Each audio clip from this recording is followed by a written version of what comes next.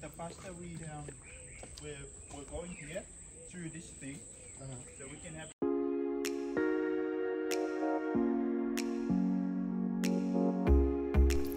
So this week we went to the island of Savaii, which is the biggest island of Samoa, and we got to do a lot of things that were really kind of showing some of the important aspects of Samoan legends and Samoan culture.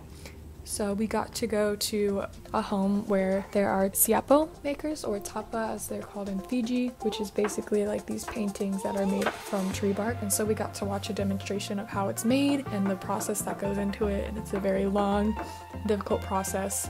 It was really, really cool to see how much work it takes to make this traditional piece. It also sometimes is using clothing and stuff. So other things that we did really were to kind of see these important historical sites to like Samoan legends and Samoan beliefs. So we went to this cave where it is like said that a goddess went and healed, and there was a few other things. We went to see like a sacred tree, and there's like a footprint from a demigod as well, like a giant footprint. So we just were able to kind of get more of a look into like Samoa's past before colonization kind of, and the things that they used to believe or like they still believe, and how it's kind of changed but it's still valued, you know, based on like Christianity.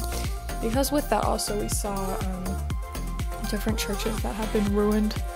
One was from a tropical like cyclone, and we also went to these lava fields where that one was destroyed by a volcano that erupted in like the early 1900s, and that was also very cool to see kind of how that it was still like green and growing and flourishing even though like lava had like wiped out all of the life that was in this area. So to see it thriving again was very special, and it just shows that like, you know, the world can bounce back even after human impact. So, and there was like other things that we got to see, and we were staying in beach fales that was just like open traditional Samoan fales right on the beach. So we just got to go to sleep with the sounds of the ocean, and we saw a whale one night during the sunset, and that was really cool. In the cave that we went to, me and a few other people just decided to go walk through it without knowing where it went at all. Like one of the openings, didn't know where we were going or what we would find, and we were crouching the whole time.